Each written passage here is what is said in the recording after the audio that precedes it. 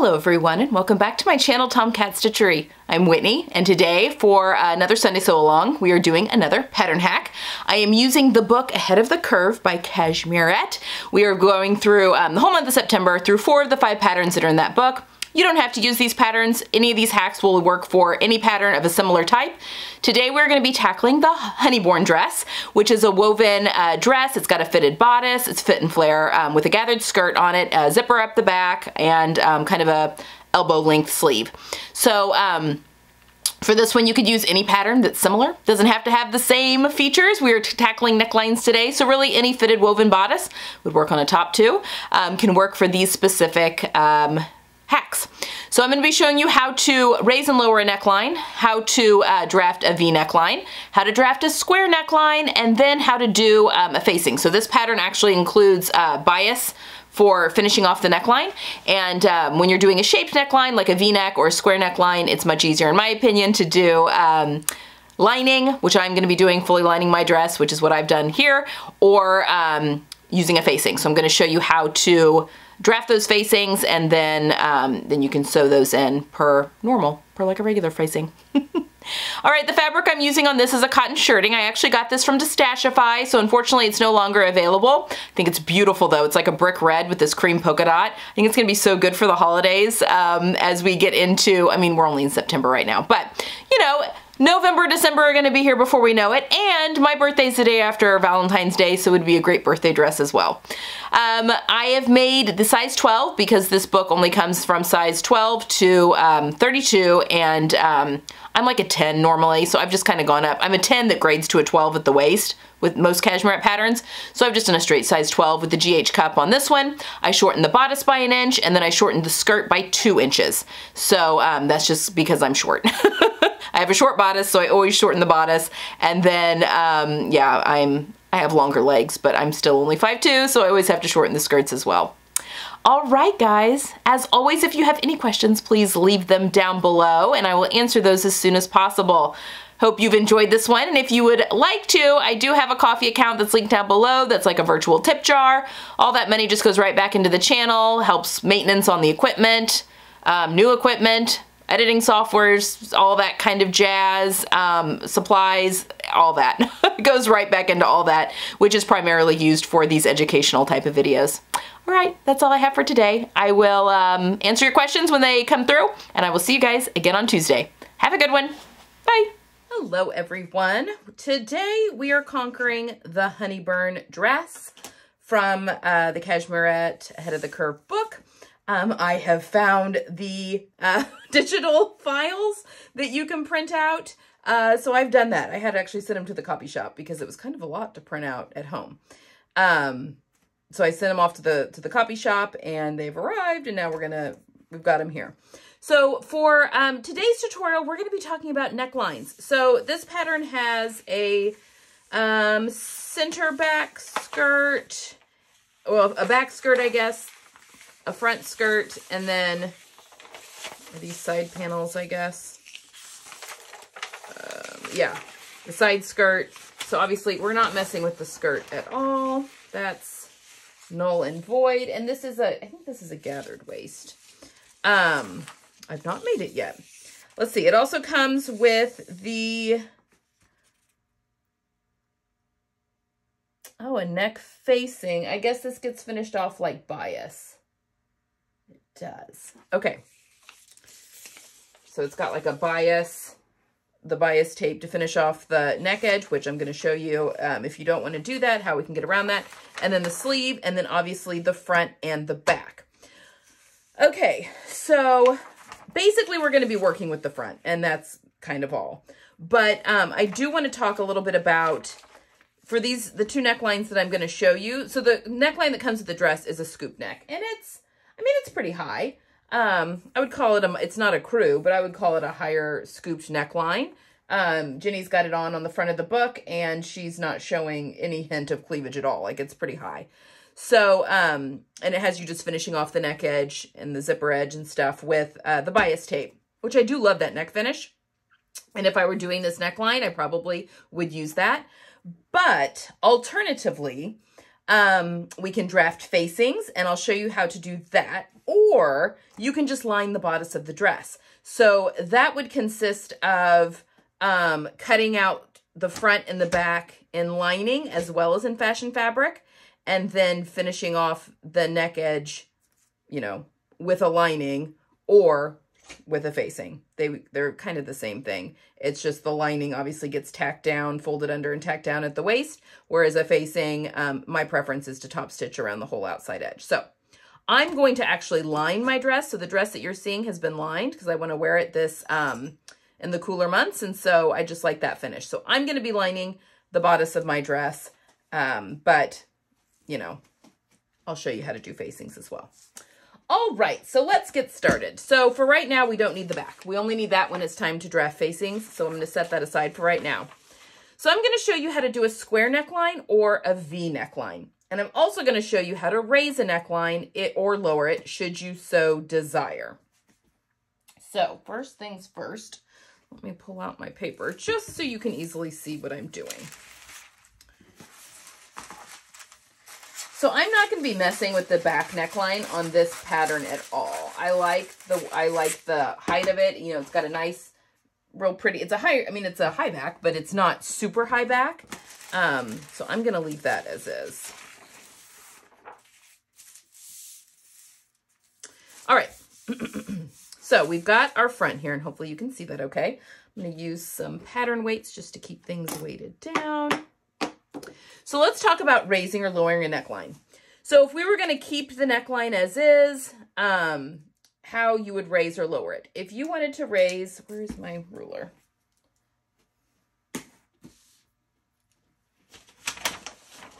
Gotta have all your tools. If you wanted to raise, and this could be on any neckline, an inch, what you're going to do is you're literally just going to draw your center front line, and you're going to raise that line up an inch like that. Now, if you're doing this, you want a French curve or a hip curve like this. I got mine at Joann's, but you can kind of get it anywhere. And if I look here, you can kind of see the curve that's there of the current one. And I'm just going to pivot that out. So I'm not changing my, smashing my paper there. I'm not changing my shoulder at all. But what you do want to do is you do want to come off of this a right angle for like at least a half of an inch. That way you don't get any weird, you know, because it's being cut on the fold. You don't want it ducking. You want it to be flat for just a little bit. There we go. And that's going to work perfectly. And then you would just draw in your new neckline. Now you would need to remeasure this because that would determine how much tape, you know, bias tape you needed. If you had a facing, you would need to redraw the facing in, and I'll show you how to do that here in a second. So that's how you do that. Conversely, if you want to lower a neckline, same thing. We're just going to go down an inch and then do the same drawing in of that neck edge. Okay. And you would have to remeasure it to make sure that, your length of the neckline is the same. And if you have a facing, you would just need to draft another facing. And again, I'll show you that in a minute. Same thing if you've got a V neckline, but let's go ahead and let's draft a V. I'm going to take it down, and we'll do the V in this burgundy ink. I do want to take this down an inch because it's, I want it down just a little bit more. I think a V is just a little nicer down, a little bit longer. So I've made my 1 inch mark right here on my pattern. Now for this one, I don't want to, you know, oh my gosh, to flatten that out a ½ inch because this is a V neckline. However, it's very tempting to just go, you know, do a straight line, a straight V, but that's not very attractive. I prefer a nice curved line down to my V-neck.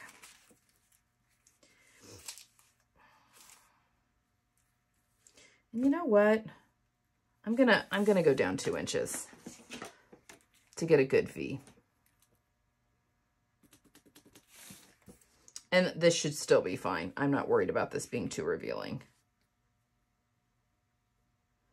But it is gonna come up just a little bit more on the outsides because a V neckline usually isn't as open as a scoop neckline.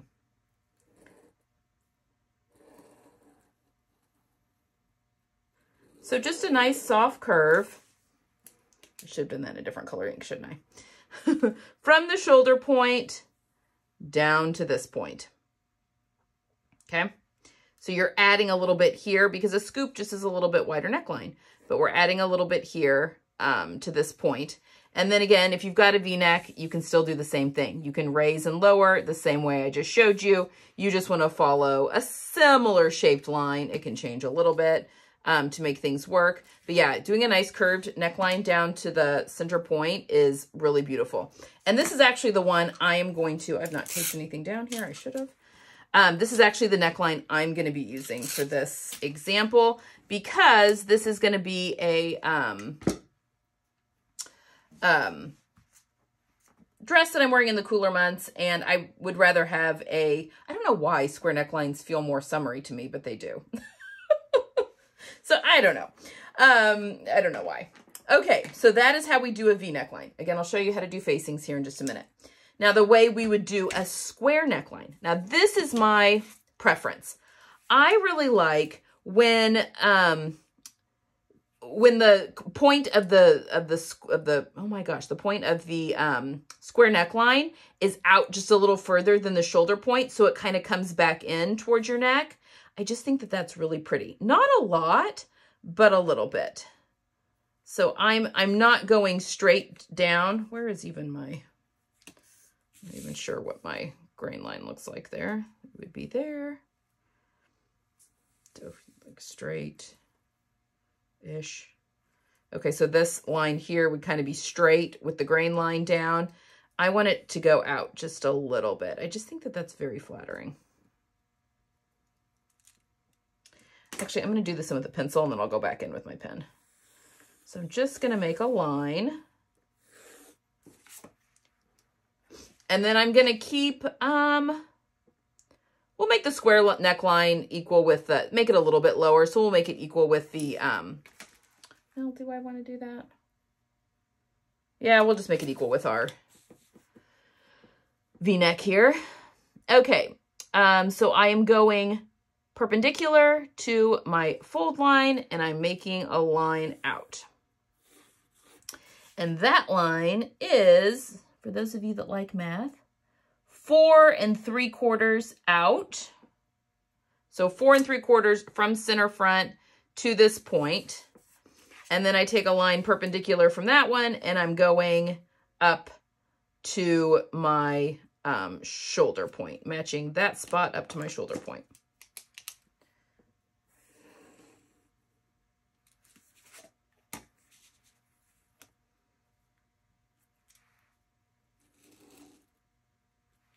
Like so.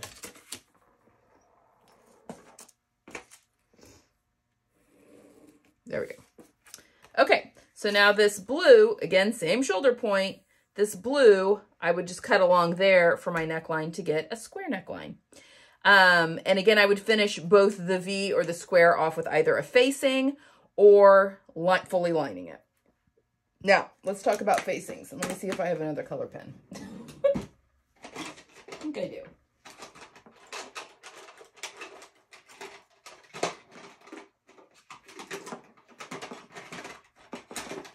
Okay, so facings. We will do, well, I'll just do the facing off the square neckline. It works the same for the V neckline. I like my facings to be a finished 1.5 inches. So, but we got to account for seam allowance. So that means I'm going 2 inch, and there's a 1/2 inch seam allowance on this. So I am literally just making a line 2 inches.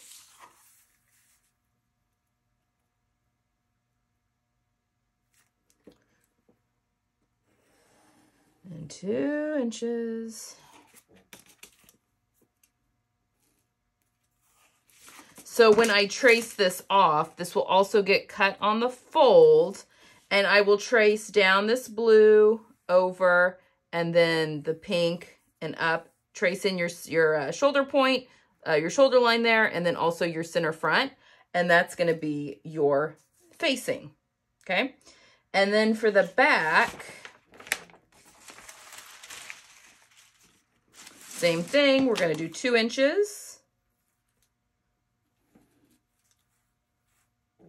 Again, I'm going to be lining my bodice fully.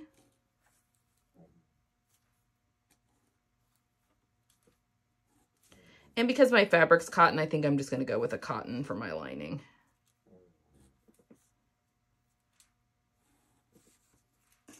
Just like that. So now I'll trace the neck edge down along this pink line and the shoulder edge, and that will be my back facing, and I would interface both of those pieces, and then they would get sewn in, and then I like to have mine top stitched in when I'm using a facing.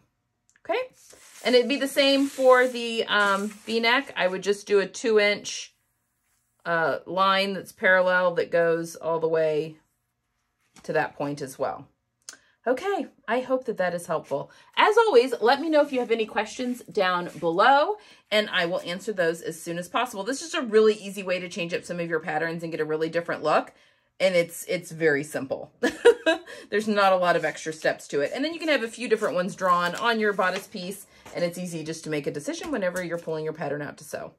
All right, guys, that's all I have for today. Again, any questions down below, and I will see you guys again next time. Bye.